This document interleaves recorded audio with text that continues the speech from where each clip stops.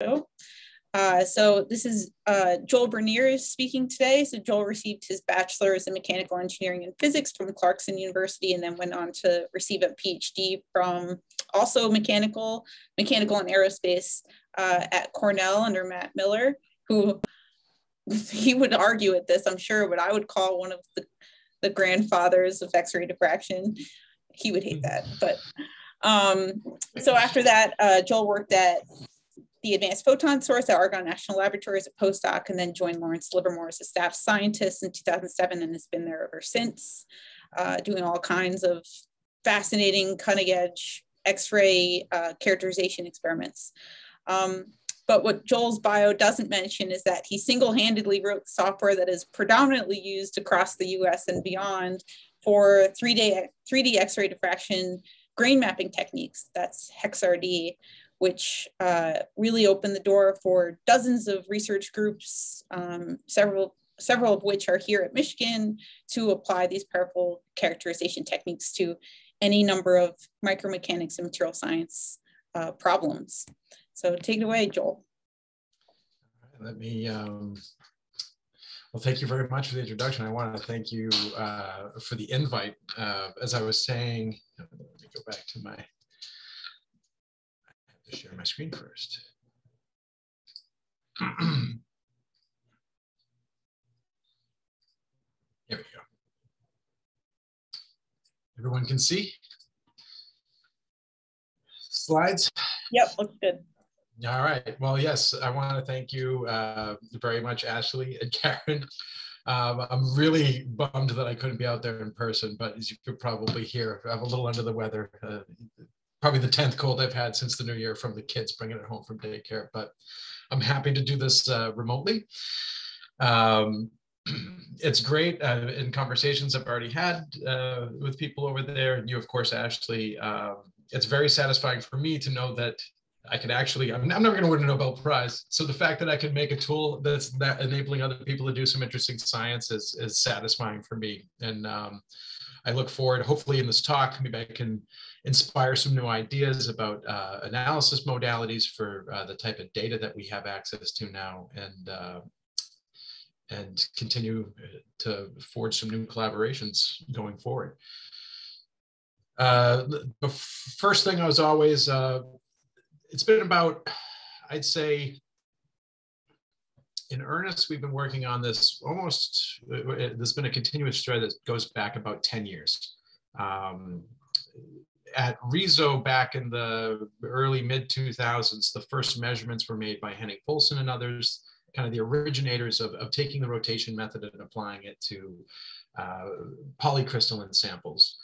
Really opened the door for everything that we see here into these new techniques. You know, since then, I actually, ironically, did not do any 3D XRD type measurements at Cornell when I was here as a grad student, despite the fact the synchrotron is in the backyard. But I started really when I met the RISO guys at, as a postdoc at Argonne. And since then, you know, the group, the community is pretty large. I've been really fortunate to work with lots of bright people. And in particular, I want to call out AFRL has really, since 2012, had a continuous line of funding for this work, particularly Paul Shade and TJ Turner there.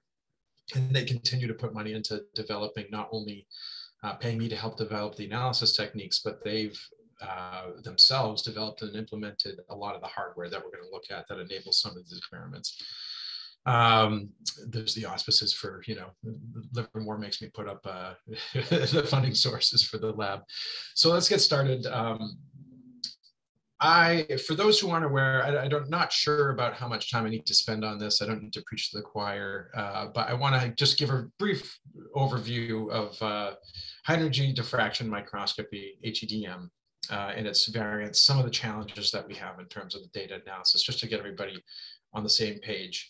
But I really want to use this talk to showcase some of the, what I think are the most impactful studies that's come out of the type of data that HEDM lets you measure.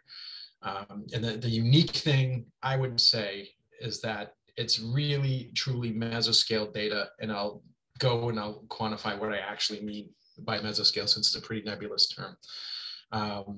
It lets you get at behaviors that are difficult. If you think of the idea of seeing an entire volume, it lets you zoom in or catch events that you might miss if you only had two-dimensional surface resolving tools available. And the fact that we can do these measurements, the fact that they are non-destructive, since we have penetrating power of hard X-rays, is a really important factor, enabling in situ tests. So yeah, the goals, the stuff that we study, these materials are very complex. It's like a many body problem with layers upon layers of complications and that are affecting what we see in mechanical response. And so we're trying to build at the same time data that follows the same length scale hierarchies or bridges hierarchies in length scale to develop some new insights. So diffraction is an extremely useful tool for us in material science because crystalline materials exhibit this behavior. It's constructive interference that is the manifestation of the fact that the atoms are in a periodic array. Now we can use diffraction across a big variety of length scales. Now I'm specifically talking about X-ray diffraction here, but electron diffraction goes to even smaller length scales than I have here. Neutron diffraction can go to even larger.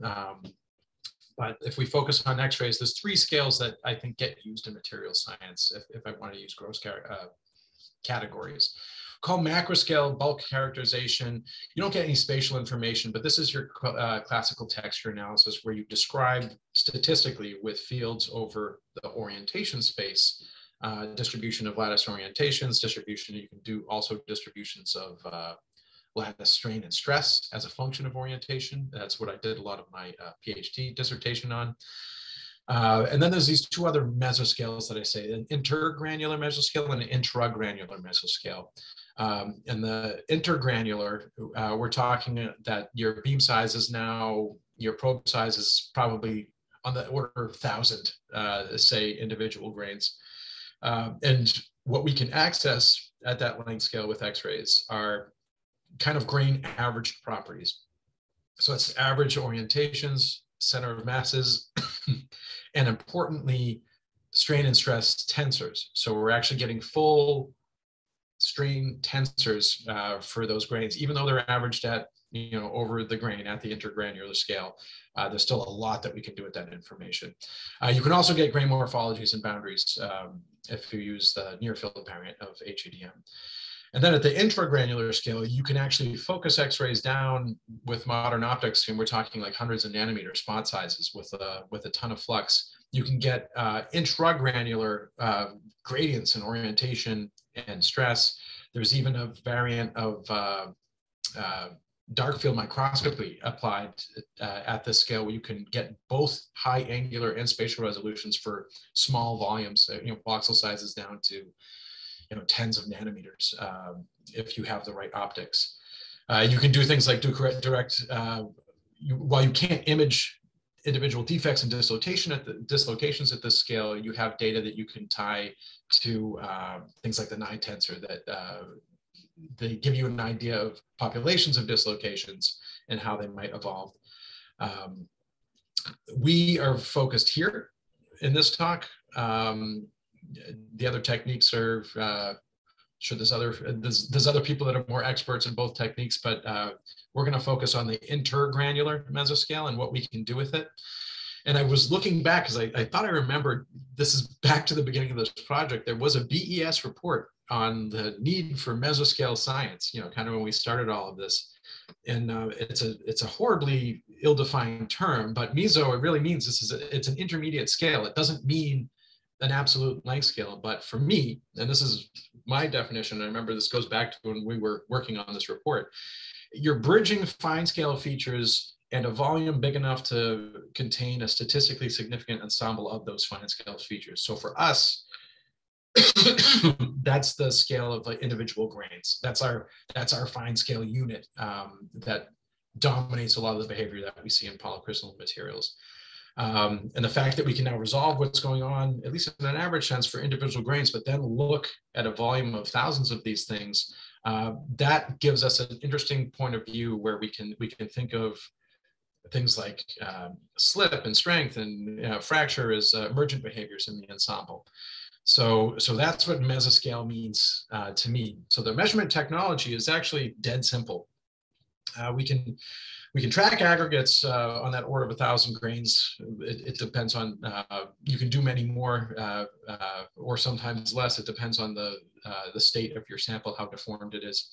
But you can track these things evolving in time, which is why the technique is so powerful. Currently, at every hard X-ray synchrotron, to my knowledge, at this point, has a beamline that does at least far-field HEDM, where you're resolving grain average quantities, but not necessarily doing grain maps. Because there's a lot of working distance around the sample, there's a lot of options for ancillary equipment, loading stages, furnaces, but you can also combine pretty easily with other modalities like tomography and small angle X-ray scattering without getting in the way. You can kind of measure data concurrently, which is really powerful if you want to also track features like voids and cracks opening. So they always get the question from people whether or not 3D is necessary, because it can be a pain dealing with 3D data. But I don't think I have to sell many of you guys that yes, not only are many of the features and fields we're looking at, they actually vary in 3D, and 2D slices don't give you the full picture. I think more importantly than that is that when you look at a 3D volume, a full ensemble, you have the ability to detect rare events. If you're looking at things like twinning or phase transformations, or a hotspot developing that could be an initiation site for damage, you don't necessarily know where that's going to happen, and you need to have a wide view in order to try to catch it, the sensitivity to catch it. And not only that, the extra dimension, obviously, multiplicatively, you just get better statistics in terms of tracking what's going on in these individual grains. I will say that I already mentioned that the technique at this point has evolved, I'd say, to maturity. There's multiple analysis codes out there for doing the data analysis. Beamlines generally, I think Diamond was maybe the last one on board, but they have a 3D XRD beamline, HEDM beamline running now. The International Union of Crystallography actually has a commission trying to set up standards and best practices for analysis software, specifically for these 3D techniques, including HEDM. And I'd say that we mainly live in a world where we're detector limited, which is a good place to be, because those developments kind of progress without us and without our input. And every time there's a fancier new detector that has a bigger dynamic range or a faster counting rate, we can just plug it right in and use it pretty much. So yeah, it's a pretty lightweight technique on hardware. I always throw this movie in because I like it, and it probably took like a year off my life when I made it originally. But just to remind everyone, the reason why we have to spin the sample around when you have monochromatic X-rays is because you can only satisfy a Bragg condition when the crystals lattice planes are oriented at a very specific angle. So that green cone would represent the Bragg condition for these plane normals that are the red spikes coming out of my cube here. So if you rotate your sample while you frame your detector and you integrate over some finite rotation range, you can catch all of the Bragg conditions for an individual crystal. So you can imagine in a polycrystalline sample, your signals are very sparsely distributed around the detector, and you think of your data now as are all 3D images. They're stacks of frame encoded by rotation angle of your sample. And when you have a polycrystalline sample, up into the point where the patterns are so dense that you can no longer deconvolve, you can go backwards from the data and figure out which signal came from which grain, assign them all to orientations, and then zoom in on where the signals actually come from. I also always include this feature. This is one of our titanium samples I'm actually going to show data from. But when you actually spin this, if you can see those shadows popping in and out, those are actually extinction spots from when those grains inside the boundary of that sample spinning around and this tomographic view are in a Bragg condition. So it means when you see it get a little darker in there, it's because that grain is satisfying a Bragg condition at that orientation. And that literally is an outline of the shape of the grain in the sample. And there are techniques that actually directly use that for reconstruction to help get the grain maps. But I always think that that's kind of a cool thing, that you can actually see diffraction happening in even a radiograph when you're spinning around the sample. So the two variants really boil down to where you put the detector. We have near field and far field, which are sometimes people that are real microscopists get mad because those really mean things for microscopists, which I won't claim that I am by any way, shape, or form. But near field means that the detector is very close to the sample. Your distance to the detector is roughly the same as your sample dimension. When you have the detector that close, you're very sensitive to the spatial origin of where diffraction is coming from, and it lets you build 3D maps of orientation and a little bit of strain information in 3D without sectioning. It's like an analog to CT. You can section your sample by focusing your beam down to a line and moving, taking measurements at different layers in your sample. To some extent, you can map full volumes at a time. It uses the same exact detector that tomography does, so you, for free, can both get your grain map information and have information to do reconstruction to look for things like voids and cracks at the same time. Problem is it takes a long time, and get a little bit more into why it takes such a long time. And by itself, when you have the detector so close, what you give up is angular resolution on where the spots are coming from. So it does by itself have very limited strain resolution. But if you put a detector now far away, you know, a couple hundred to centimeters to meters away, what you can get is you have good orientation contrast, you give up spatial resolution, but because you have such good angular resolution, you can actually determine strain tensors once you've indexed which spots belong to which grain. It's a very fast measurement, and it gets faster with every other detector that comes out, because it's generally single crystals of things like metals are really good scatterers, and we're by no means flux limited at the synchrotrons already, and they're going to shut down and give us more flux at a couple of these sources. So it really comes down to how fast your detector can frame and how fast you can rotate your sample. And you can do both of those things pretty quickly, say down to 30 seconds of volume here, but I think that realistically, we can get to probably close to 10 seconds or maybe even better per volume in the future. The drawback is orientation is your main mode of contrast. So if you have two grains with the same orientation and separated across your sample, or things like multiple twin lamellae in a sample, you can't individually resolve them with far field alone. So you can probably already see that these are very complementary techniques, and the strategy is really to field them together on the same instrument. So you get maybe a few maps at some critical states initially, and maybe at some peak states. And in between, you can measure far field states and basically color your orientation map with at least grain average strain quantities. So like I said, far field geometry, just by diffraction, it being kind of an angularly dispersive technique, what happens when you zoom on this data is that it basically compresses all of your signal to lie on these cones. So if your detector's in transmission, these look like rings on your detector. I have a little zoom in of some real data here that's been summed across multiple frames in omega. And the gross position of where the diffraction spots lie in, just wonder if I had laser pointer enabled, but I don't. You can see the gross position, if you think in 3D for the signal coming from a single grain, the gross position of where all those spots would be in the full 3D image encode the orientation of the grain. And it's the little deviations of where those spots are with respect to, I've overlaid kind of these three lines would be the ideal powder ring position for this material. And the little wobbles of each one of those spots away from where it's supposed to be encode the other 9 parameters, 3 for position and 6 for strain. So those two things ought to, right in the beginning, decouple very nicely. Orientation and then position and strain decouple. We take advantage of that in the analysis. You can see in this little cartoon here, the effect of precession is a pretty obvious one. As your grain processes around the center of rotation, there'll be kind of like a harmonic wobble to the gross position of all of its spots that you can detect. The primary requirements is that you need a big detector, because if you go far away for angular resolution, if you want a big field of view, you need a big detector, or you need to build an instrument out of multiple detectors and tile them together. Small pixels are always great because they increase your ability to resolve each one of these spots and fit a distribution to it. And then framing speed. And the latest generation of detectors are faster than we can hope to use already at this point. Near field, on the other hand, Darren Pagan made this really nice graphic I have down the lower left that shows how orientation and strain gradients manifest themselves at different detector distances.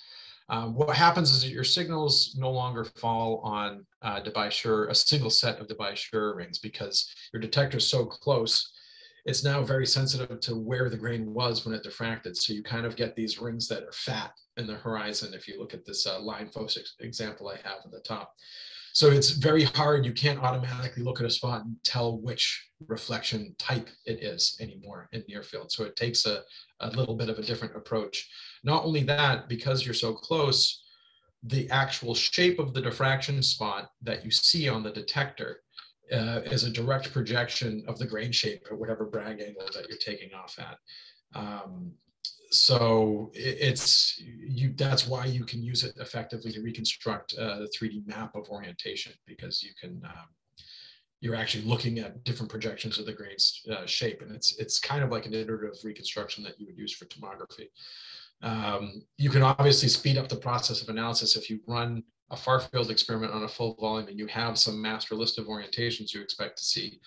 You can seed your near field reconstruction with that, and there are pretty big gains associated with not having to search blindly over the full orientation space. The problem why it's slow is to get the spatial resolution and not to blur out the shape of your grain too much. You need a really thin scintillator. So typically these are done with a scintillating crystal that's doped at a layer maybe only microns deep. And then you couple the microscopy objective to an optical CCD that would look at the back of that scintillator.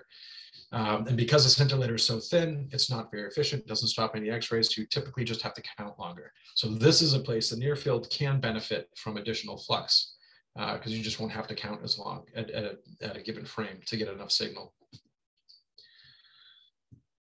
So sources of error, and most of the systematic errors, we've been at this for 10 years. We have the proper geometric models that have all the degrees of freedom that we want. We know how to do really good calibration. Detector distortions are things that we can also characterize ahead of time and remove that systematic error from the data.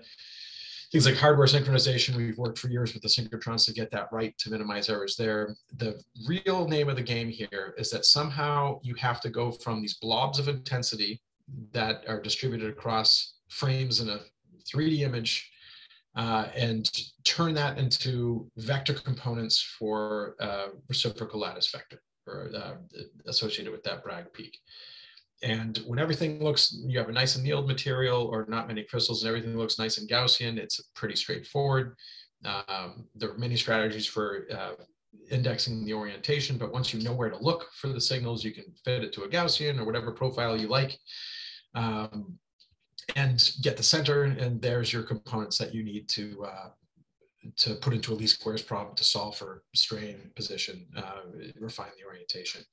But as you get to higher levels of deformation and your Bragg peaks start to smear out, or you're trying to do volumes with lots of grains, or they're doing things like twinning and they're forming new orientations as you deform, spot overlap is the killer. There are ways to mitigate it, but at some point, not every sample is going to work. There's either you do few highly deformed grains, or you can do more well-ordered grains. But there is a point where things break down and you can no longer deconvolve in your detector space signals coming from individual grains. Spot heterogeneity is a problem too, because if your shape that you're trying to fit strays too far from a simple analytic profile function, something symmetric, then you have to do more complicated analysis. You would need a model that would tell you that you're looking for some weird lumpy spot based on what you're seeing. But if you're doing fits, you can rank fits by looking at residuals from the profile fits themselves, or if you have a higher order model. I think the point I want to get across here is that not only is there a lot of opportunity for how we do the identification of the signals and fit their centers, this is an iterative approach always. The simple approach is the quick and dumb one that will isolate the signals well enough to get a decent estimate for the orientation, position, strain. And once you can put the signal that you need, however messy it is, in a window, then at least you have the opportunity to come in with the higher fidelity model and see if you can make heads or tails about fitting the precise shape that you see in the measured intensity. I added these slides because the conversation I had this morning, we have thought a lot about spot overlap.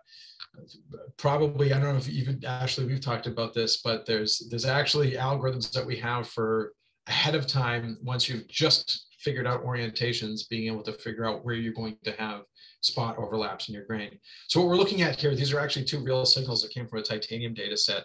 It's a montage plot. So imagine the way we attack the analysis is that we have a rubric for figuring out the orientations that are giving rise to the intensity that we see in the detector. Once you have that, you know the region in the image space where all of your signals for every grain should be. So you can imagine that you're going to put a box around that. And the angular dimensions are the Bragg angle, the azimuth, and that's on any given frame. And then basically the number of frames that you want to draw a 3D angular box around where your signal is. So on the left here, it's a montage plot. So kind of going across the top, you have increasing frame number. When you're well calibrated and you have a good fit for your grain, the peak should appear in the middle box, and maybe there's tails on either side. And that's what we see for a nice, clean, isolated. I think this is a 10 bar 10 spot. I forget what the angular distance is here. I didn't write what the omega spacing is. Probably a 1/4 degree between each one of those frames. But quite often, and this happens with increasing frequency as you put more grains in your diffraction volume, or in cases where you have highly textured samples where there's basically a cluster on the detector where you're going to have a lot of signals overlapping, you can get spots overlapping. Like I saw here, this is actually a case of 3, where there's 2 spots that almost completely overlap in the middle frames there. And then there's another guy that creeps in maybe just a 1/4 degree after the tails of the other. At least the current algorithm will ignore that peak that comes in the end because it's looking for the one closest to the middle of the box. But if you have 2 signals overlapping, you're not going to get a good, if you try to use that one without any additional information to get a vector components for where the center of that peak is, it's going to be corrupted because it's really coming from 2 different signals. And there's ways we can mitigate that in terms of like going to filter outliers out of the fits for the grains, but filtering them ahead of time is if you can do it easily, is what we try to do. So it turns out that you can actually employ a simple clustering analysis. If you plot on the unit sphere for every reflection you have, the unit diffraction vectors where they intersect the sphere, because you're looking for things that are really, maybe only a couple degrees apart, you can just use a simple Euclidean metric to do angular clustering of the vectors. And as long as you just have a list of orientations ahead of time, you can basically condense out places where you're going to have overlapping peaks and kind of set those aside for further analysis later. So yeah, that's something that we do worry about. It's not always in the standard kind of analysis pathway, but it's probably something that we should get in there. Now, one place that you have overlaps, 100% overlaps, is if you're looking at twins, the formation of twins or phase variants that have a habit plane. The habit planes between parent and product domains overlap completely.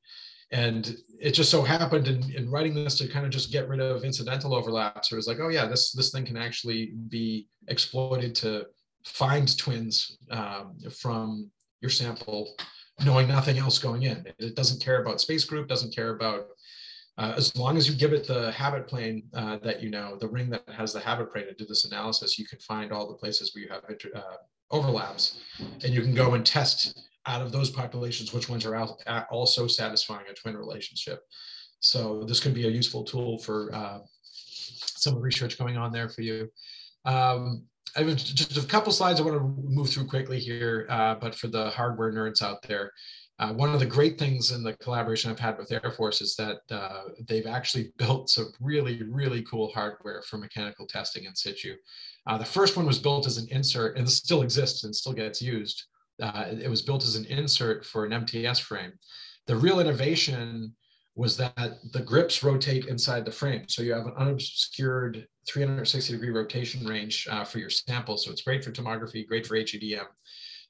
These big air bushings that come from precision lathes that can take, I think this was a 2 kilonewton load, which is plenty when you're talking about samples with about 1 millimeter cross-sectional area. But the one thing I wanted to get across here when we look at that is that the working distances are huge for far field. Near field, you have to play some tricks about being able to do measurements to get the detector in that close. But for far field by itself, I mean, we're meters away. So there's all kinds of room for your load frame, for designing furnaces for your sample, as long as you can get X-rays out the other side.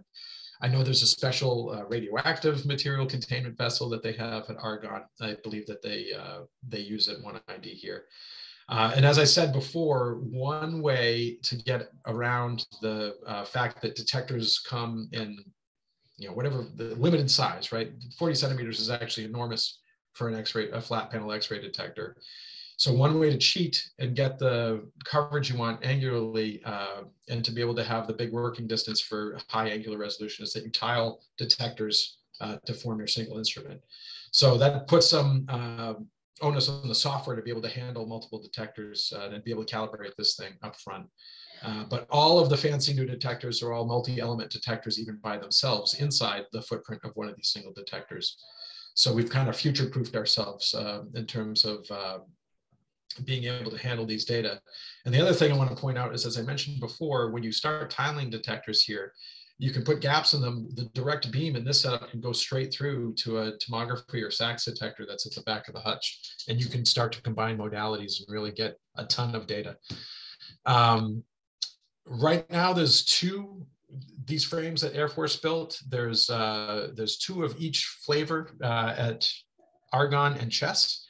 The 2 at Chess are screw driven, and the new one at Argonne is also, it's a standalone screw driven unit, separate from the one that is made to fit in the MTS. And the latest, the Rams 3 and 4, not only can they do, we learned a lot from building the first 2 machines. They doubled the load capacity, increased the speed that they can rotate, but they can also do multi-axial loading now. And so we've done a pilot torsion experiment that I think Paul's talked about before on Rams 3 at Chess and Rams 4 that will be at, Rams 3 at APS and Rams 4 that will be at Chess. So that opens the idea that we can do multi-axial loading opens all kinds of possibilities in terms of the type of in situ tests we can do. And you can see already at Rams 3 and 4, 30 degrees a second is how fast we can kind of steadily rotate these things. So we can potentially, with a detector that can frame fast enough, do very quick volumetric scans of our samples. You could even have the thing spinning continuously, and if everything was encoded, you could basically, just like they do with tomography, just start your scan and know where your angular position is at any prescribed time that you want during your load history. Obviously, the speed, I would make it. There's a lot of cases where you don't want to sit and take a measurement while you wait, like we used to with neutrons, because your material might be relaxing and the state might be evolving if you're trying to hold it at load. So the ability to just take images as you're like on the flow surface, doing a monotonic loading experiment is really, really powerful. I'll do a quick plug for the software. There's, at least to my knowledge, 3 packages out there at this point that users can go download and use to plow through these data sets. HexRD is a project that I started, and we still maintain. It's open source on GitHub. And when we get funding, we get help from Kitware and some other companies to make the GUI nicer. But the emphasis into designing the software is on modularity, extensibility, and usability, so people can come in and not just use the program as we package it, but take the pieces and build new capabilities. And I think that at least for sure, Ashley's done that, and other groups I think as well. And that's great. I mean, that's kind of what the design, the intent is to make it sane enough to be able to put the pieces together and do new things with it. It does do powder, Laue, and HEDM inside. I'm stuck in powder diffraction days mostly right now, so it's nice to come back to HEDM once in a while. It also has basic label and reed felt fitting if you need to do things like fit lattice parameters for an alloy. And we've done a lot of work recently in the last couple of years with some money that we got from Air Force to do some optimization especially in the HEDM workflow. And we're working currently on buttoning up the near field diffraction workflow to be a little bit more seamless and mirror the way that we've written a nice command line interface for the far field workflow. And we want to actually extend this as well to be able to handle lab source data, where you have like an X-ray tube has, you know, 2 characteristic energies at the emission line, and that requires some changes in the code. But we don't want to have this thing be limited to only look at synchrotron data, because that's a fraction of the total amount of X-ray data that's floating around out there. There's no reason why we can't use a lab source to do some of these measurements. Now I'll just get into the rest of the time. I just want to step through a couple studies with you. There's a lot of really interesting applications for the type of data that we can get, the intergranular strain data.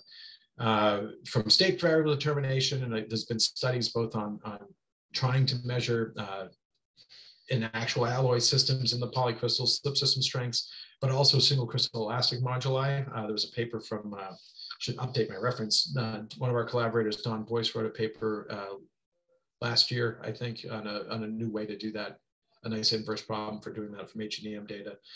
But we can also, because we're looking at an ensemble, we can start thinking of per mechanism analysis for things that we know are happening on the individual grain scale. And that's not just looking at the kinetics of trying to build actual flow rules for the single crystals, but looking at things like twinning, phase transformations. You can look at solidification, because as the grains start to solidify and grow from melt, you can actually track them when they appear in the detector. You can also really excitedly bracket critical events happening in the material, whether that be damaged nucleation or just intermittency that you see in deformation anyway, strain bursts. And I have a really neat example of that. And then, of course, microstructure evolution. In the near field, there's been a bunch of studies. And initially, what the RISO and ESRF guys cared about was looking at grain growth and anomalous grain growth in annealing experiments. And that's really what they developed the initial grain mapping techniques for. And they're really good at it. And you can even buy from Zeiss a lab source machine that's set up to do grain maps in your lab without having to go to the synchrotron anymore. And they've been able to stretch it to not just perfect samples. So it's been exciting to see what how they've pushed it in that space. So let's look at an example where we actually are using this ensemble data to get a really important state variable, and that's, you know, modeling parameter, the slip system strengths. So we picked back in the day alpha titanium. We kind of were strategically choosing something that would yield an interesting measurement at first, because not only do you have, it's relatively elastically, it's not so anisotropic, but there's a big, the stiffness to strength ratio is pretty low. So you end up getting enormous lattice strains. So we figured it would be a good place to start in terms of having a really strong strain signal.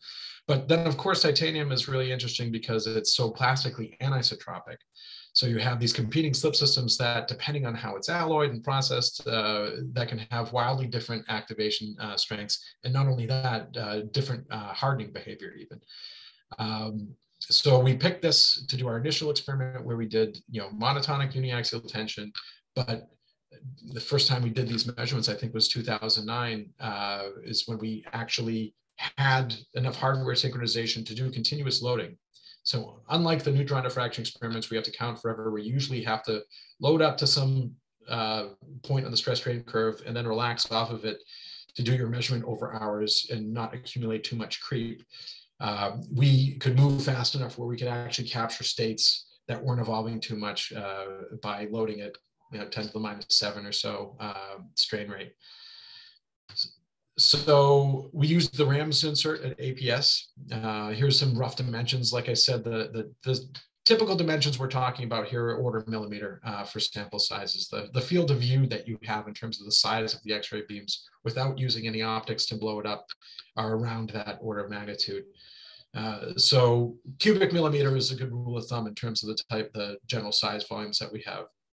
Now here's my strain rate, 5 × 10⁻⁷. So you're pretty slow, but at least we know it's not evolving too much from snapshot to snapshot of the volume. I think it took us 15 minutes to map a full volume at this time because our detector had a limited memory buffer and we had to wait for the thing to read out every 60 degrees that we scanned the thing. It seems cute now, you know, that we have like fast detectors, but we did measure near field orientation maps before and after, which is kind of standard practice because you get these nice pretty grain maps where you can look at your microstructure. You can see from the map that we have sectioned here that it's pretty equiaxed. This is well-aged Ti-7 aluminum, which is a kind of an academic surrogate for the alpha phase that you would see in most of the engineering alloys in terms of it's got roughly the right aluminum content. And the vanadium and other elements usually segregate to the beta phase when you have duplex titanium alloys. So the idea was that we would load this thing, look at what was happening with the stresses, periodically look at tomography to see if any cracks or voids were opening up. So if we look here, what I'm plotting, they're kind of color-coded with those points along the stress strain curve. These are histograms of the hydrostatic and von Mises stress for something like 500 grains in the sample together. And just looking at these gross trends, you can kind of see things that make sense, right? The mean is moving as it's loading up, but then you can see that the variations are also starting to increase, but really markedly after the thing yields. So you're getting a bigger distribution of stresses. And we expect this. We know that there's a lot of heterogeneity in what's going on. But it gets really interesting when we take advantage of the fact that we have full tensors. We can start projecting that stress down onto different mechanisms of interest. And in this case, you know, we pick these 4 slip systems. And we can now look at what the projection of the resolved shear stresses look like as histograms on each of these mechanisms. And then the trick is, can we actually use these data to learn something about what slip systems are active and what their activation strengths might be? There's a couple of other, I just put this slide up here for, this was kind of a clapback for people that want simple 2-point or 1-point correlation functions.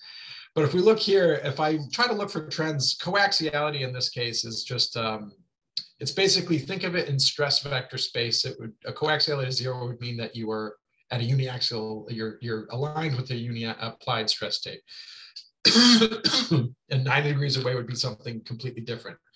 But if you just look at, if you sort things by how close to the macroscopic stress the individual stress states are at these individual load states and try to suss out some trends, there's really nothing much happening there.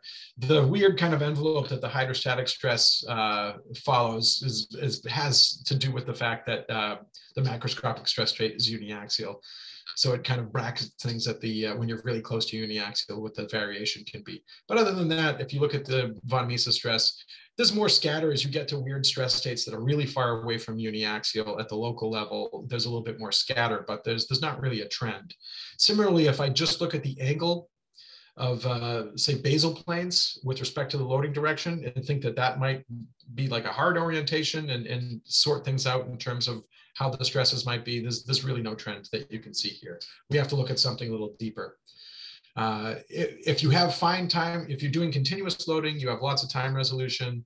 I know these plots are a little hard to follow, but what they really are, they're stacks of those histograms of resolved shear stress from the entire ensemble of grains for these 4 different mechanisms, plotted effectively in time or increasing macroscopic strain. And automatically, you can actually start seeing some interesting things happening now that we have better time resolution. You can see transient softening in the prismatic slip system there, where there's kind of elastically loads up after the shakedown to some maximum stress, then drops a little bit and evolves with the broader distribution going out. And similar trends happening with the pyramidal C plus A or loading up and then just having some massive variability to them. So if we think of a method of extracting these, and this was a nice paper that Darren, when he was my postdoc, that we worked on, at each measured state, because we have an ensemble, we have this mesoscale data, we can look at a distribution of, at every load state that we looked at, we can look at a distribution of what the resolved shear stresses on each of these slip systems is doing. And then what we did was we used a KDE to smooth the experimental histograms.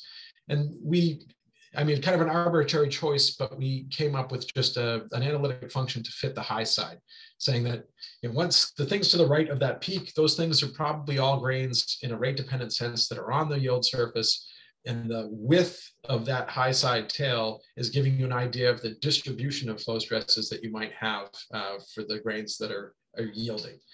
And because we have a lot of data, we need to automate this and be consistent in terms of how we fit it across different the different load steps for the different slip systems. So we cooked up this just simple analytic function fitting a tangent to the high side there to give us both tau star would be kind of the position of the mean, and then there's a variance around it that W sub tau is giving us an idea of the spread about the mean. So what we can do is basically build slip system strength evolution curves from these data, where you're seeing like we have the width, and each one of the points on these curves is coming from the mean and the width from those fits for all the states that we measured in far field. So here you can very clearly see that the basal and prismatics, there's this interesting transient softening behavior that happens. Turns out that it is related to, this was aged titanium, so it has these alpha 2 ti3 aluminum precipitates that end up ordering themselves. And it is known that they can shear and they promote kind of slip bands in the material. So that transient softening is likely due to the fact that we're seeing kind of a mesoscopic effect of these really fine scale features that we're not resolving in the measurement. And then the C+A looks like, kind of like a stress strain curve where there's like, you could maybe say that there's a relatively not too high initial flow stress, but then it hardens like crazy. Also backed up by TEM studies where the interaction of the C+A dislocations with force dislocations is well known and as a hardening mechanism. So the interesting thing from a modeling perspective is that we're not just fitting things blindly to a very high level integrated measurement of the macroscopic stress strain curves, or even the macroscopic stress strain curves plus, say, pole figures that are evolving during deformation. But we now have kind of a length scale down that we're making the model also give us the right distributions for the individual slip mechanisms that are happening in the grains. What I'm showing here, Darren and Nathan ended up, phenomenologically, but physics based, I would say still better than just throwing like a machine learning approach at this to say, okay, just give me some parameters that fit these distributions. We're saying, we know there's probably these precipitate softenings, so we'll put in a term for that. We know that there's the force dislocation contribution that should contribute to the C+A hardening. And lo and behold, without too much sweat, we can make a model with these basic phenomenological pieces agree pretty well with the data that we're measuring. And that's what we're looking at left and right here. More interestingly, if we zoom back out, and I think this is the point I want to drive across, the macroscopic stress strain curves that come from this model, with the exception of the one that doesn't have any of the alpha 2 strengthening that comes in a little low there, you can make a lot of combinations of the mesoscale data, what's happening at the slip system level as an ensemble, may give you the same looking stress strain curve at the macro scale. And you can be completely off in terms of how you're distributing the contributions of these different mechanisms. And I've given a couple examples here of what happens when you do things like you make the C+A too strong, or you don't put in the alpha 2, the transient softening down in the lower right in the inset D there, or no C+A hardening at all. You basically can get curves that aren't like horribly far off. We're looking at a very zoomed in portion around the knee of the curve here, yet you have completely different distributions of what's going on at the individual scale of individual slip systems. And the alpha 2 contribution also, and I have another study that we're going to roll into after this, promotes localization as well. So it likely getting that right by making it match this mesoscopic data, not just the macroscopic, has big implications for understanding localization, places that would be a high probability of nucleate damage. So we also did this experiment, just this is an advertisement. There was a quick script that we did showing that we can do this at elevated temperature as well, and you get completely different distributions. The scales are different right to left because the flow stresses are much lower at elevation temperature, as we'd expect. But you also see the disappearance in the same exact material of that softening, the transient softening behavior from the alpha 2, because they no longer really pose much of a barrier with that much thermal activation. and reduce hardening in the saturation in the C+A as well. We haven't done a ton with the furnace yet, but this was the first study we did. It was nice to be able to get interesting looking data out of it. The effects you can also look at here is if you play with different alloying and different aging to get these precipitates to come out or not. This was pretty coarse scale measured data, but right away, without doing any massaging of the data, just running the experiment and doing the same exact reduction on it, you can see that there's difference in behavior, and the prismatics look pretty much the same. They go up and they saturate, but there's a big difference in terms of how the basal slip systems are behaving. There's not like the strengthening and the activation. If you think of the middle of the high side of those histograms is in the age material with the precipitates, it promotes basal slip and channeling of basal slip, and you can see that with the fingerprint of that. And also there's an effect on the hardening, apparent hardening that you get in the pyramidal C+A and the pyramidal A. There's a much more interesting study that's at the end of this section. The other thing we can look at, because we have time resolution, and this is the cool stuff, is that we know that the deformation doesn't progress in this nice viscous sense, but it's really jerky and intermittent. So what we're looking at here in these this abstract art here is every row of these images is basically the stress history of an individual grain. There's 350-ish grains in this volume. What we're plotting is it's step to step the difference, the numerical derivative of what's going on with the stress. So right away, without doing anything, you can look at the von Mises stress on the left there, and you can see where macroscopic yield is, because where it's all just kind of pink there, you're getting more or less monotonic increasing of the effect of stress during elastic loading on bulk. There's a couple of grains that are doing some interesting stress drops in there before macroscopic yield, but you can more or less see around the point where it starts to yield, you have blue means that you have a big stress drop in that grain over a step. Red means you have stress building up. And what's really interesting, the places where you have red and blue next to each other in like a serrated fashion, you have a buildup and a release, and a buildup and a release. The hydrostatic's not doing as much of an interesting thing as the deviator, but we can take a quicker look at the closer look at this. So if I plot on the centroids, this is during a tension test, looking at stress drop events as we're going up. So this is basically jerky plasticity. Where things really started happening was around macroscopic yield here. And this is only looking at one component of the strain, but what's happening is that we're looking at a whole volume, so we can detect these rare events going on in individual grains inside this whole volume, because we are doing mesoscale resolution where we're looking at individual grains but an ensemble of them. There aren't many other techniques that have that type of ability to resolve these. Our collaborator Armand Baudouin wrote a really nice paper looking at a creep study that we did at room temperature. Where the top left there's a cluster of grains here. You can look at the kind of crazy difference in behaviors that you have, and this is just under creep loading what's happening. But you can see there's grains that have, like grain A had just a big single event load drop. Grain B had kind of several events, a big one, and then a couple of smaller magnitudes. Grain C was adjacent to these two. This was all in a cluster, and it's actually taking on load at the same time the others are dropping. And then there's this guy just going along for the ride at grain D. I mean, it's insane the level of heterogeneity that you have even in a local neighborhood in your material. Not only that, looking at some post-mortem on the sample, for a surface grain, we actually saw a slip band pop in to the outside of the sample after one of these big stress drops, which is exactly could explain the type of phenomenon that you'd expect that could explain these stress drops. So in this movie, the cool thing about this, now we're looking at magnitude of stress, but you see when these events pop in, and nowhere in the analysis or the data reduction are we telling it that these events are correlated spatially in any way. You're getting that information for free. But you see those large events usually aren't happening in isolation, but you have a cluster of grains that together is either loading up or unloading in a big burst, which has real implications for how deformation is getting transmitted across clusters of grains, which is one of the hard things to capture in the models. We even saw through the course of the experiment, place where we had load drop, there was actually a little crack that popped in from the surface or grew from the surface.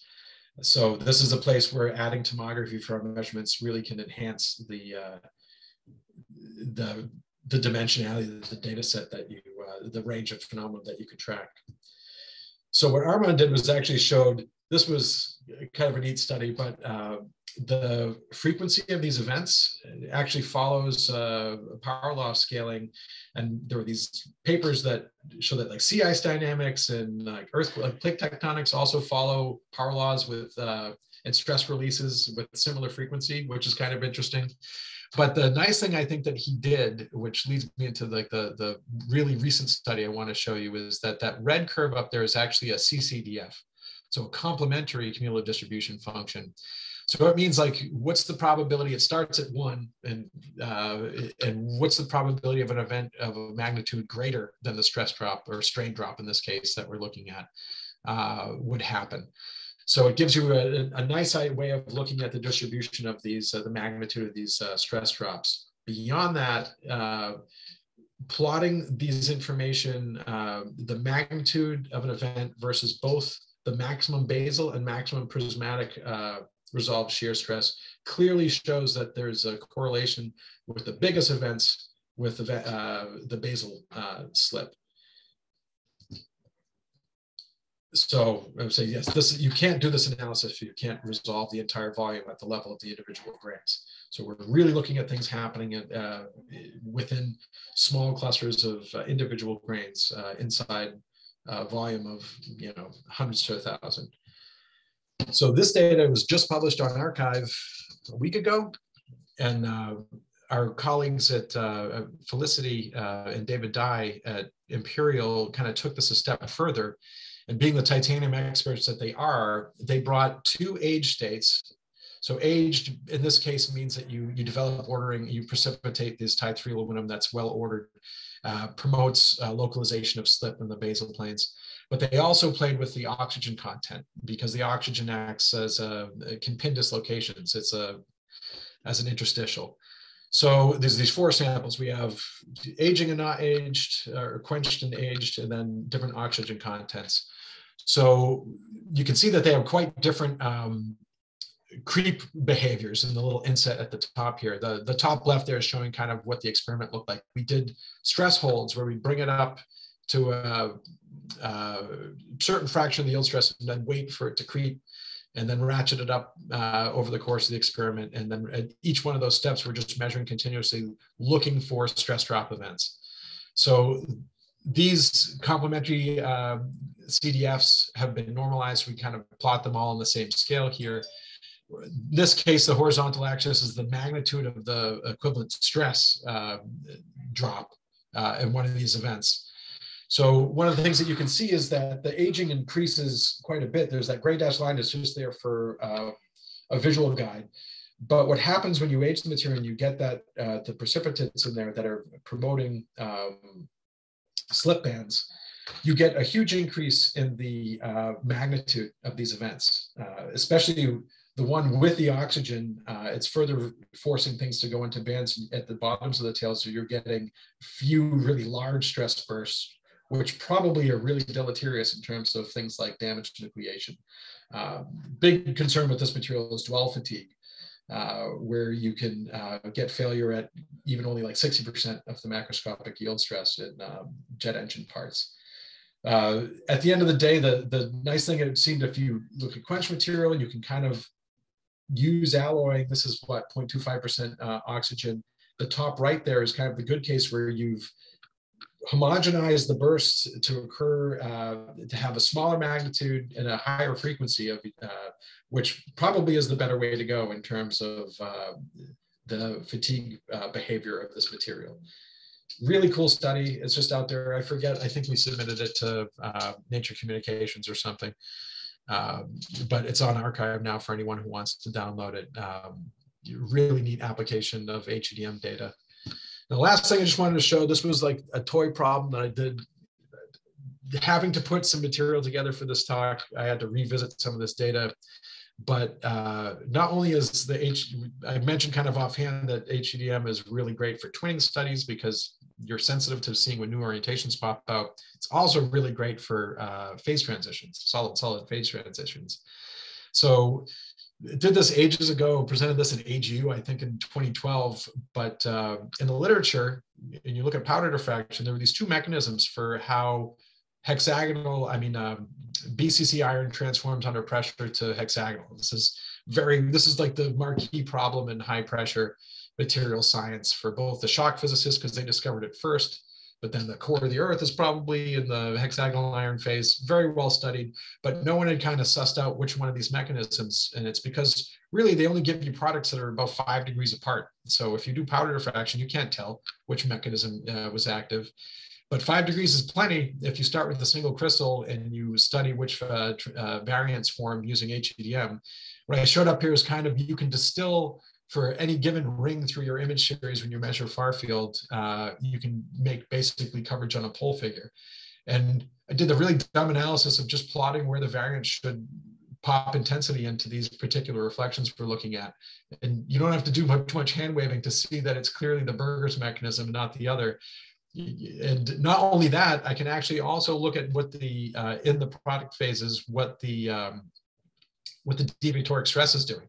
So you can even get an idea of bounding the strength of the high pressure phase here. In this case, it was in methanol, ethanol, water, which freezes right around the transition pressure for iron. And when it freezes, you no longer are doing hydrostatic loading. You're kind of doing constrained uniaxial compression. So you can actually see the split in the in-plane C-axis and the out-of-plane C-axis, and the width of that split is related to the strength of the material. Really cool study.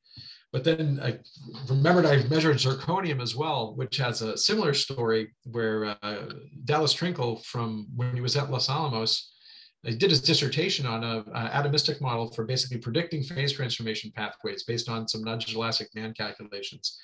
And they actually predicted that there was this TAO, I think it was for titanium alpha omega phase variant, that was energetically was much more favorable than the one that was traditionally accepted from Silcock. So did the same thing. It's like, let's put a crystal in there and just see what happens. And there's 3 variants for the Silcock. I think my grain that I put in there, my little sample, actually ended up having 3 grains in it from the little puck I got from Princeton. But I literally just revisited this and looked at it last week, and I see, as far as I know, this is the first experimental evidence of this this predicted pathway for the phase transformation. So I should probably write this up.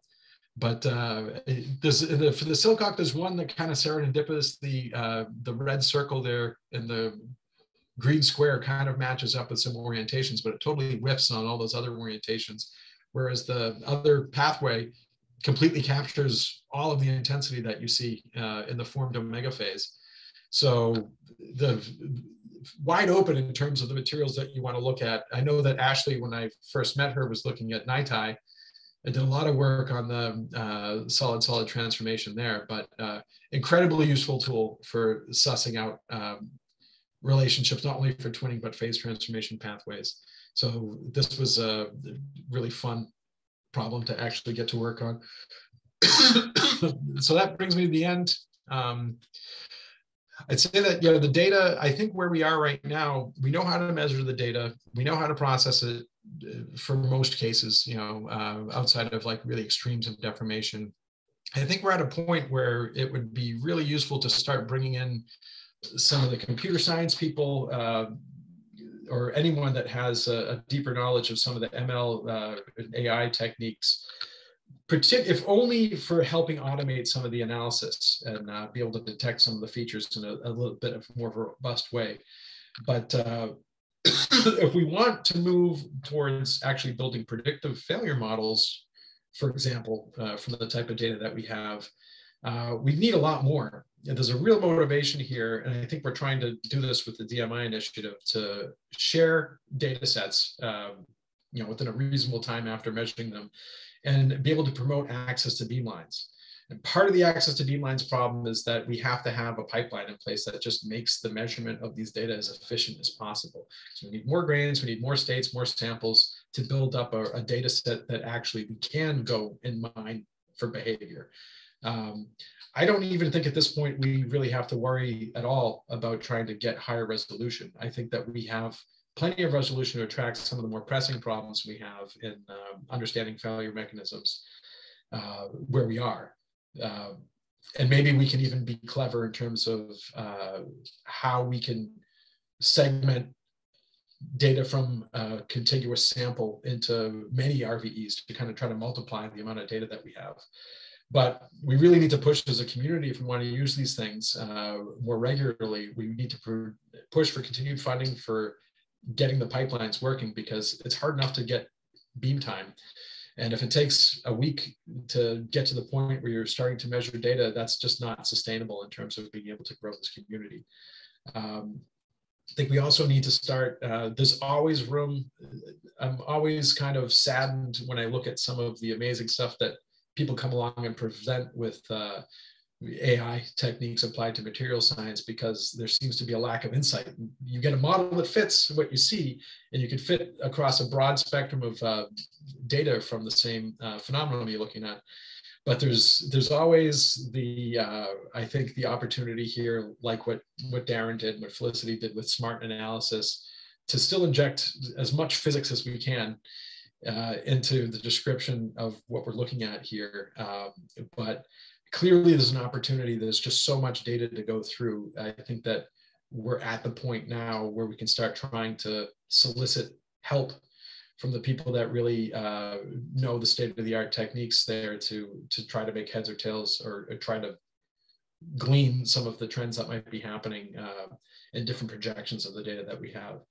And there's, of course, there's lots of room still, like I showed at the end there, targeted studies where you have cleverly designed samples with inclusions or notch bars that you can really focus in on particular behavior, especially if you think of doing experiments with like this multi-zoom technique, where you look at a core scale, waiting for some critical event to happen, and then once you see something happening in a particular area or sample, you zoom in at a higher resolution just in that neighborhood of grains.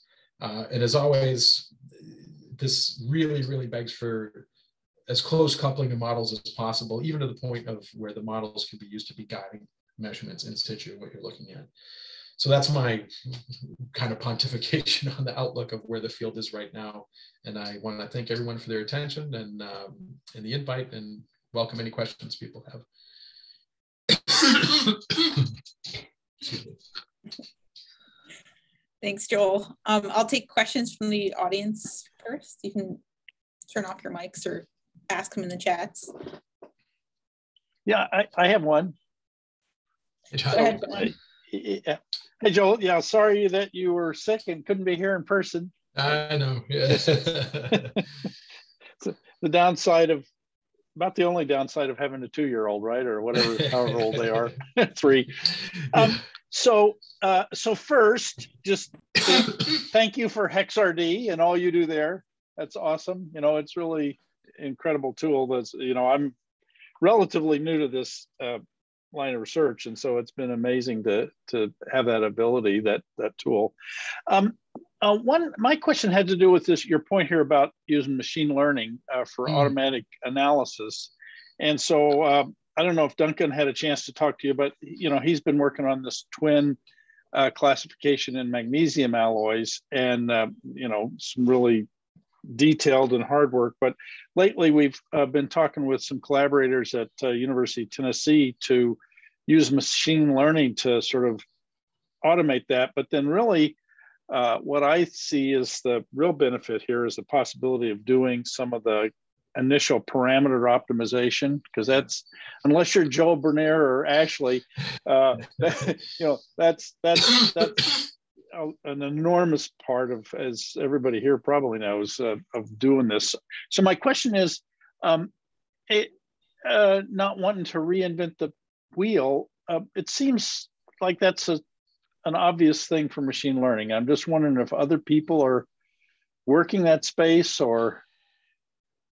As far as I know, it's still a bit wide open, but I'm in complete agreement with you. I believe, I don't know if it's published, but I believe that Hemant Sharma at Argonne had at least been looking at it in the context of better segmentation. So kind of to get exactly what you were talking about. yeah, setting the parameters of like how big do you make the box around your samples and all those is kind of fussy, and there's no a priori easy way to do that without looking at some of the data, which is tedious. For sure, I see a big opportunity there. I know that they had thought about better segmentation anyways, because segmentation is hard. We have pretty easy data to segment compared to a lot of things, like problems in like autonomous vehicle, semantic segmentation where they can tell a pedestrian apart from a car, But I think that there's a huge opportunity there to apply probably tools that already exist in those arenas to do a better job of at least not just finding the signal, but getting quick metrics like what the extent is, so that you could auto fit parameters for your study and kind of remove some of the human aspect. So I agree with you. It's a tough thing to learn. It's tedious, and it does slow down the analysis. And during an in situ test, that gets worse is because if you're doing something, there's always plastic deformation, right? Your spots they're not gonna stay the same shape and size that they are at the beginning of your test. And all of the interesting stuff is happening when these things start to smear out. So I think that there's definitely room for, at the very least, in doing smarter segmentation of the signals in the beginning. And that's not to say that you're doing things like on a global scale, trying to segment where all the signal is from background everywhere. Might be possible to do that with better tools than we have right now. But even if you're only doing it at the local scale, where you say, the spot's going to be around this pretty big area, find the one that's closest to the where it's supposed to be, and then give me a size big enough to encompass the full tails. That seems like a tractable problem to me. I wish I had time to work on it myself, but that would be a good contribution, actually. Haman's paper's on archive. Okay. Yeah. Okay, good. Thank you. Yeah. So they have, and I forget who he was working with, but yeah, it was exactly the type of collaboration that we're talking about here. I don't even know if it was someone in comp at Argonne. It might have been someone external, but yeah, I think that I feel like we're at a point in just the available of like the Python ecosystem of tools where just handing over the data and saying, can you make heads or tail of this? We're at the point where we can actually do that for a pretty wide variety of samples that have already been published. I think sharing and hosting the data that you need to actually train models like that still is an issue, because it's not like big data in the sense of industrial big data, but it's too big to email and too big to host. So the other point that I want to make is on that open data. So one of the things that we're doing through the PRISM centers, we have the Materials Commons, which is a pretty well advanced repository. And, we're basically, Duncan is in the throes of, and he's testing actually in her group with this right now, and how to use a sort of HEDM data in a standardized template format, and basically looking at data output from HexRD as sort of our milestone for our template for that. So, if it's maybe something to bring you more into, so you're aware of it. But I don't know, are you aware of anybody else that's sort of setting up HEDM repositories? Actually setting it up, no. I mean, we're talking about it, right, in our, but someone that actually has a real physical hardware that would be hosting this stuff, no, not to my knowledge. Okay. And yeah, so, and part of this too has this, so we've got it, obviously we have limited storage. I mean, we've got capacity to go up to several hundred terabytes, but we're part of this National Science Data Fabric NSF proposal where we can get into the petabyte range. So so just to let you know that, at least as you're thinking about this. Near field data, not so much, but at least far field data is inherently very sparse. And so you can compress the hell out of it. And we came up with the way of doing that in HexRD. I'm not sure what Haman does, and Fable is just basically trying to process the data, segment it globally at the beginning, which can be very difficult in a general sense, right? Speaking of parameter selection, but we at least have a strategy, I think, for reasonable compression that you don't throw away any real information. Because you look at those images, most of the pixels are not on those rings and they're dark. You can throw those away wholesale in the beginning and only worry about saving pixels that are above, the only parameter you're really setting is a signal to noise cutoff, which is a reasonable thing to do, I think. But if we want to make progress in terms of really taking the automation and the analysis to the next level, then we're going to have to be able to host and share data sets for people to try algorithms on. Because we'll need to do it on we can't just make something work on a single data set, of course. And at this point we have, it's not like we have a ton of data measured, but we have enough that spans kind of a pretty broad spectrum of materials that are at least suitable for HEDM analysis, that I think that progress could definitely be made there. It's a shame that thrusts like this don't get added when they talk about funding for upgrades to the APS. They never talk about like the analysis and software part of that, where it's like, you're going to give us all these more photons and make our data rate even higher, yet we can't even store it locally. They don't even have a data storage center at Argonne. So there seems to be a little bit of a disconnect there when it comes to this, but I think it's up to as everything with at least Argonne as an example, it's up to the user community to apply the pressure for the things that we actually need to get science done, and we don't necessarily need more photons or more coherent photons. We basically need ways to be able to archive and attach a pedigree to all of our data, and share them among the community. Great, thank you. Thank you for Prisms.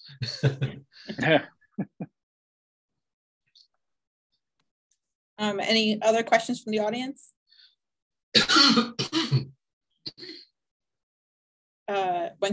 Yeah, can I ask a question? Okay. Thank you, Dr. Bernier. Thank you for your fantastic talk. We see the power of this HEDM techniques. Could you leave some comments on the connection between this mesoscale techniques and the dislocation scale research? Yeah. Well, I think that there's already been, regret that I'm trying to think if I have any references here, but I know that Armand Baudouin, for one, and Felicity, actually the paper that's on archive, this one here, where is it? Here, down at the bottom there, this one that's up on archive. She's actually does have a discrete dislocation modeling framework to basically simulate the framework can basically provide the intermittency and the stress drops as part of the modeling output. But there's another paper that was just published where Devarkar Naragani that came from Purdue and is working at AFRL now. They basically were looking at incompatibility because remember, they're looking at incompatible deformation fields based on a combination of far field and near field data. Because while we can't see, certainly aren't resolving individual defects here, but the information that we do have from the near field, mainly the buildup of lattice curvature in a grain, can be directly tied to densities of dislocations, especially if you know which type, which Burgers vectors you'd be looking for. But then Devarkar's paper, which I didn't get to shove in this talk here, is really interesting study where they actually distilled from the HEDM data what would be the incompatible part of the deformation field. So a further connection to the underlying dislocation distributions that are responsible for those. So I think that we're seeing the aggregate effect of dislocation distributions. We can't resolve, obviously, if you know something about the material you're looking at from measurements at lower length scales like TEM, you can actually add a little bit more insight into what you're seeing from the modeling frameworks. But certainly the discrete dislocation modeling frameworks can provide data that would help explain what you're seeing in terms of breakup in grains. And then maybe even in this case, like we looked at with this study here, the fact that which grains have the biggest stress drops, and if you zoom in a local neighborhood, like what's going on, is there some transfer of slip between multiple grains, or why are some grains having a stress buildup and sudden drop? We can't resolve why, but we can detect where they're happening and at least guide. I think that the name of the game is we use this to kind of get an ensemble view of when these events that are basically controlled by dislocation structures evolving, where they're happening in the local neighborhood, and at least you can guide a measurement that has resolution at the finer length scales to look at structures that would represent the area where you're seeing these localized events happen. Yeah, I mean, that's as good as, since we can't resolve it, that's as good as you can do. Is we can zoom in and say that, you know, neighborhoods of this type of misorientation with these types of grain boundaries seem to be doing something interesting. And then it's the job of a technique that actually has the lower length scale resolution to come in and maybe fill in some of the blanks. But I see the HEDM is filling the role of being able to identify kind of critical events at aggregate scale. That could point to where you need to zoom in, even to fill in the blanks with modeling information or complementary experimental information, whether that's, you know, micro focus, Lowry diffraction, or electron microscopy. Oh, thank you. Well, I want to be respectful of everyone's time. We're already pretty over, but so maybe we'll just thank Joel, and then if anyone wants to stick around, they're free to.